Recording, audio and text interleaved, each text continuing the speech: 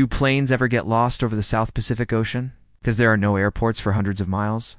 You'd think that pilots would just fly straight across. But that's not what happens, and it's all because of this. The South Pacific Ocean is massive, over 27 million square miles, with barely any airports. Unlike the North Atlantic, where planes can land in Iceland or Greenland, the South Pacific has nothing for hours. This means that if one engine fails on a flight across the South Pacific, the plane won't be able to make it to land. Even with advanced jets like the 787 or a 350, airlines have to follow strict ETOPS rules. That means if one engine fails, they need to be able to reach land as fast as possible. Add in the fact that weather can be unpredictable, and there are very few rescue options in the South Pacific. It's easy to see why airlines avoid this route. So the next time your flight takes a weird turn, just remember, it's not the shortest path, it's the safest.